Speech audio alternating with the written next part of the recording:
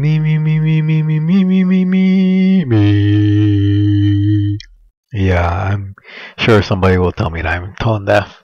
And I have to say that I wouldn't say that I'm tone deaf. I'd rather say that I am not trained to recognize tones. Yeah, I'll put it that way. Music has been one of those areas where I have basically put off developing myself further, even though I've had a bit of opportunity over time. Um, but we'll get into that later. This video is really supposed to be a Happy New Year's video and just a short recap video. I don't have a script, and the last few times I attempted to make this video, this is actually take 6 right now that I'm doing. And so far I have maybe over an hour of rambling. So I'm going to try to cut it down to under 20 minutes, hopefully under 10 minutes in this one. So firstly, it's coming up to the end of 2013. I want to thank everybody who supported me over the years, because I've had my YouTube channel now for I think it was since 2006, 2007, and I have to check the records. But either way, this is 2013 now, so that puts it at over excuse me, more than 5 years. So anything that goes on for that long, even if you don't do it every day, you know, it's something significant. I mean, that's time enough to get maybe 1 or 2 degrees in terms of bachelor's, master's, associate, or something like that. I'm not sure in terms of esoterics how that would go, but that's another story altogether. I wanted to say though that as we look forward to 2014, I want to wish everybody the best. I really do. And I wanted to leave you with something that was hopefully useful in 2014. But alas, instead you will just have to put up with my rambling, or maybe find something better to listen to. But hopefully I wouldn't ramble too long anyway, so please just bear with me. Looking back at the past, the reason why I didn't do any more gameplay videos is simply because I didn't have the equipment, and when I could have afforded the equipment, I spent a lot of that money on other things like traveling to Japan and also on furthering my education. So there were useful things.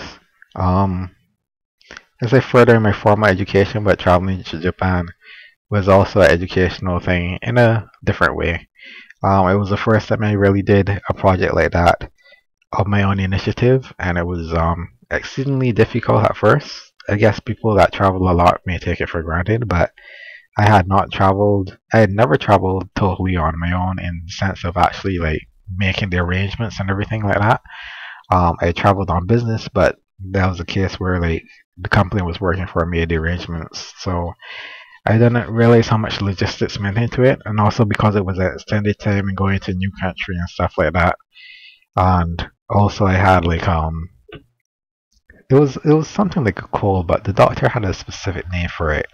Something to do with mast cells. He basically said my immune system was overperforming, and that it was trying to fight against death that was no longer there, or something like that. Anyhow, it was interesting to learn about that. I didn't really know the immune system could overperform to the point where it makes you like appear to be sick. But that was at that time a unique experience. Hope I never have to go through it again, because it's extremely annoying. I guess having a broken foot or something so might be annoying. I've fortunately never broken a bone in my body, but I can tell you having a cold to me is more annoying, because having a cold stops you from breathing properly, and you don't realize how important breathing is because you do it automatically until, well, not necessarily until you have a cold. You could also realize it if you nearly drown, or if you like are exercising and have to catch your breath, or you can just realize it someday when you do deep breathing and appreciate how much better you feel. So there are many ways to gain higher appreciation of breathing, but let me tell you that having a cold or cold-like symptoms for an extended period of time is really awful, and I don't want to ever go through that again. So fortunately, since that time, I don't think I've had even the slightest inkling of a cold. Like right now, you might hear a little bit of something in my voice, but that is, yeah, that's mostly dust because of the space that I'm in right now. And I'm probably not going to even show it. I'll probably just upload a logo over my voice. You can't see the dust in the video anyway, so you just have to take my word for it that it's there. And unfortunately, I'm going to have to do a lot of work to alleviate that. I can't really get rid of that without spending a lot more money on renovations, which I will eventually, one way or another, but that's another story altogether. Right, so money is really tight right now, so I won't be I probably won't be getting video equipment to do gameplay videos anytime soon. Maybe in the latter half of 2014, but no promises. And I have to really consider if I really want to take that up as a major hobby, because I find that I get really dedicated to my hobbies. It takes up a lot of time, but it also takes away time that I probably should be using to do other things. I did a couple of online courses early up in the year, and I didn't realize how much time they could take, even the unaccredited ones that you just do for fun. But in order to get something out of it, you really have to put a lot into it. So they're like part-time jobs to me, you know. I am the type of person that likes to do things seriously when I do them. What else did I do? Well, Japan was actually last year. You can still see the videos there, and that was 2012. This year was more about consolidation, reform, and more about personal development and self-awareness. Things that we sort of give lip service to, but when it comes to actually doing the work, it's another story altogether. Because nobody can really see when you're developing as a person necessarily, although my muscles, they get a little bit bigger. You can sort of see them if I flex or something. Well, a little bit. It's not like I look like a muscular person or anything. I still look quite slim, and I still have this I still don't have any sort of six-pack or anything like that, although I do have stronger abs. It's not immediately obvious. I don't have a washboard or anything like that. Probably never will. That's not my aim. I've already surpassed my goals in going to the gym in terms of improving my health. I've also improved my endurance and even gained muscles and strength, so that's even better. I will probably set different goals in terms of having more fun with my body, because I used to do like a bit of capoeira. I was never really like extremely good at it, so I've been sort of hesitating to go back. When I say that, there are a variety of movements that I was not good at because they require developing certain types of flexibility. So although I understand why it's important to do them, and I in theory would like to, in practice I was just like this is too hard, you know. It's fine to say that you're going to go all out to do something, but you need to get a reward out of it. And when it comes to something like something like capoeira, what you want to do is you want to be able to be fluent in roda. You want to be able to have fun. And so for me, the cost of improving my fluidity was more than the cost of having fun in another way. So that's ultimately probably why I ended up doing things other than capoeira over the years. It's not like I made a very conscious decision to stop capoeira and start something else, though. It was always difficult for me to do physical things, so it's only really recently that my body has become strong enough that I can do physical things without much cost. But oftentimes, if I exercise one day for the next 2 or 3 days, sometimes I'd actually be sick. So that was like the level of cost that I had to bear with my previous activity or my previous lifestyle. So oftentimes I would just like not go to classes, because if I was working and I was like sick the next day, I'm like, well, I have to make a choice. Do I want to be sick at work and probably get even sicker, or do I want to like keep the job and maybe save up for a better time. So I would curtail my exercise, because for me, exercise, there's always a limit to exercise. There's such a thing as exercising too much. If you push your body too much, it will get sick. If you want to build muscles, you use overcompensation, which is where you literally break down your muscles so that they'll build back stronger. The problem with that is that you need to rest sufficiently for it to build back stronger. You need to eat sufficiently that it will build back stronger. And if your body is at a stage where it's still healing from something else, or if your body is out of homeostatic balance due to various concerns, such as maybe it could be diabetes is one of the things that could cause it, then you really need to respect that and operate within the envelope of your body's activity. And it didn't help that I had a lot of people that didn't understand it, and they themselves may have stronger bodies, so they think that I'm lazy when I'm resting. They may have delusions of grandeur and think that, or some sort of religious delusion, and think that if you just pray, then everything will be okay. But I think it's quite obvious. I mean, obviously, if you have reached a point in life where you really are at that point where you just pray things into being, then good for you. But I think that in this era, I can't see a single person that does that. Even the most spiritual or religious person that I've seen and that I've known, or people that claim to be spiritual or claim to be religious or whatever, they have to work in the physical world and have to work within physical limits. I don't see anyone walking on water, and even people who do various forms of energy-based healing have finite limits as well. I don't see anybody that has so far, like lived for 300 years and still looks like they're 30. I think that with the way that knowledge and medicine and so on are advancing, including knowledge of psychosomatic effects and even knowledge of the spirit realm, as advancing, it may be possible that we're going to see 200 years from now people who are alive now and look like 20 or 30, who are alive 200 years from now and look like 20 or 30. I'm open to that possibility. But I don't see anybody who's come out and said, yeah, I'm 200, 300 years old, and they look like 20 or 30. But I do see some people who are like 60 or 70, even maybe pushing 80, who do look like they're closer to 40 or maybe even 30 because of a lot of physical work that they did. However, they're always in the gym and whatnot. Look at Will Smith.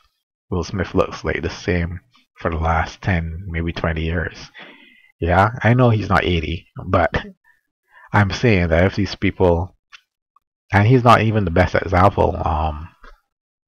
There's a guy that did Joking though, who's I think 60 going on 70, and he still looks young and fit. Then he had a recent shoulder operation because he pulled out his shoulder learning chapter or something like that. But the point I'm getting at is like, yeah, I'm willing to believe that people can live longer than others, longer than you would have expected, and I'm willing to believe that by physical effort,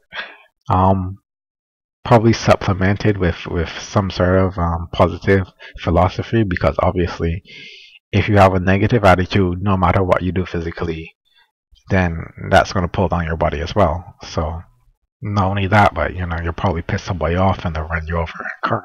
But what I'm saying is that I don't think that any type of physical improvement can be accomplished without taking physical effort.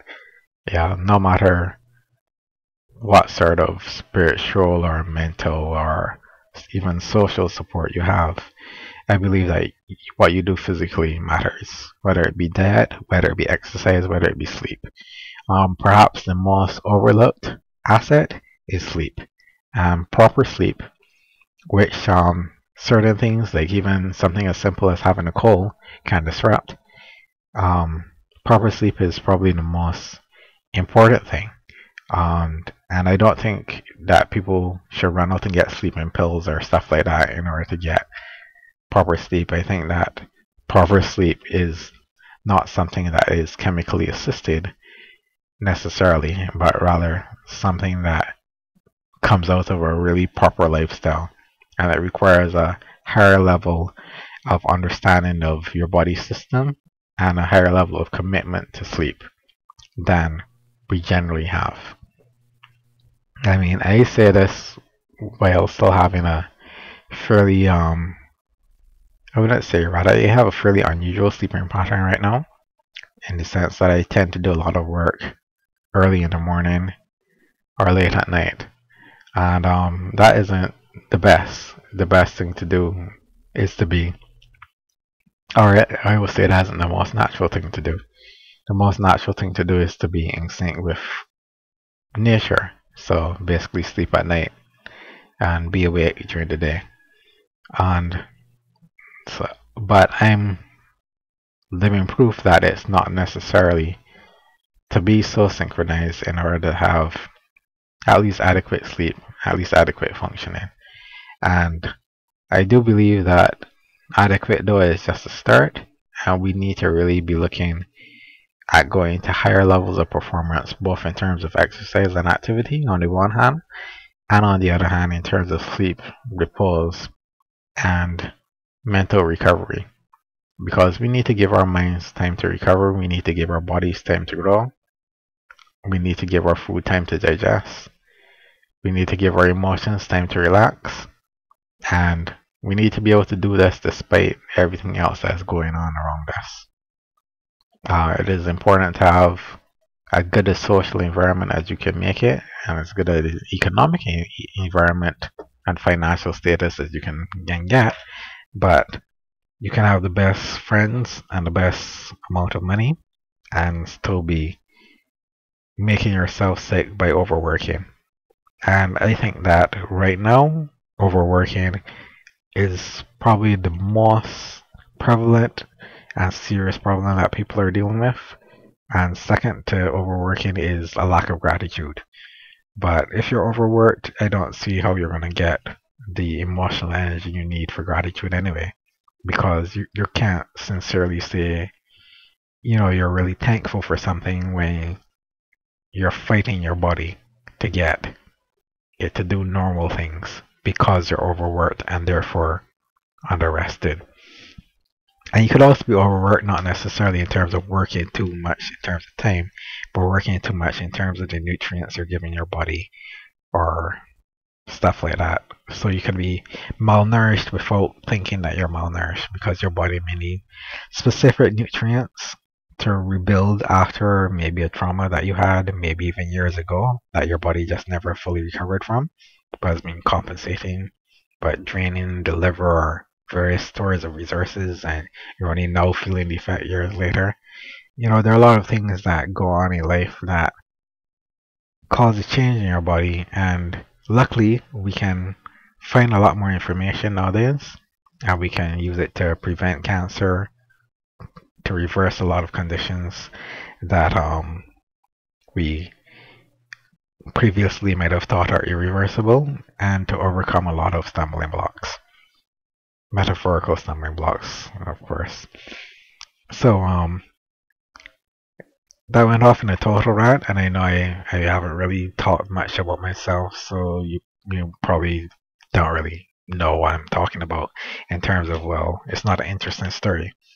But if you can take anything away from my long rambling, I would just like to say that don't only be hopeful, don't only pray, don't only think, but actually, go past your problems and even past solutions and go to a vision of a better way of living. That's what I'm doing continually because I haven't reached the ideal place. Maybe there is no really final ideal place, but there is always somewhere further a project you want to try or so on. But even in terms of where I want to be right now, there's a lot of progress that I want to make. And it wouldn't happen overnight, but um, it will happen faster if I work on it every day. So that's where I am in my life right now. And thank you for all the support. I said I wanted to make this under 20 minutes, but I'm going to go along for another 5 minutes or so. I just wanted to say that to me, life is about inspiration, and you can easily get distracted by pursuit of pleasure. In other words, you're just entertaining yourself or distracting yourself, but you're never really inspired.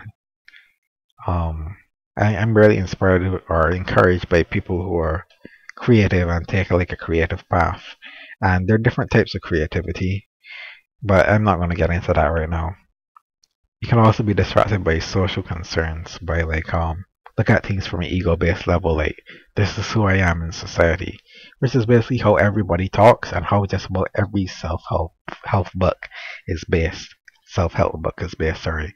So that's one of the reasons why, maybe not all of them, but that's one of the reasons why I think a lot of people don't benefit as they could from a lot of self-help books, because they may be able to improve how they feel on the ego level, but they may not. But you need a understanding that the ego is just one aspect of yourself, and it's not even the truest aspect of yourself. You can live without an ego altogether, but you can't live without, for example, motivation. Yeah. And inspiration helps to motivate us. And another thing that people can grasp on is like on realities which do not give a benefit, but since they were impacted strongly on us, we are sort of responding to that trauma either in positive ways, which is still negative, either in enforcement ways of enforcing the impact, or in an antagonistic way of trying to fight against the impact. But both of these are not effective in healing from the impact. Yeah, so you want to sort of like heal from indoctrination and the impact of empty riches that you've been fed. And the way to do that is not to argue against them as is commonly done, but really to shift over again to inspiration. Yeah. And to look again to discover yourself. It's not about finding yourself, it is about discovering yourself. In other words, you're covered, so you want to move the cover. And you move the cover by taking a look, by doing things. As you do things, you build up yourself. You build up not only a history, but you also discover things about yourself. You can't discover yourself by thinking about yourself or by unguided introspection. There are guided introspection techniques that can be used to enhance your expression of yourself, but then you only discover yourself again when you express yourself. So reflection is not actually meant to show you yourself. Reflection is actually meant to show you aspects of your potential self, which you then make more clear by your actions or through your empowerment. And I think that's enough rambling from me for now. If anything I've said is interesting but unclear, I know all of it is unclear, but if any of it is interesting, then leave me a comment or something, and I will make another video to clarify whatever is not clear, because I could make it more clear, but I didn't bother to write a script or anything like that. But once again, all the best in 2014, and thank you very much for everybody who has been in encouragement and so on. I guess less thanks to the few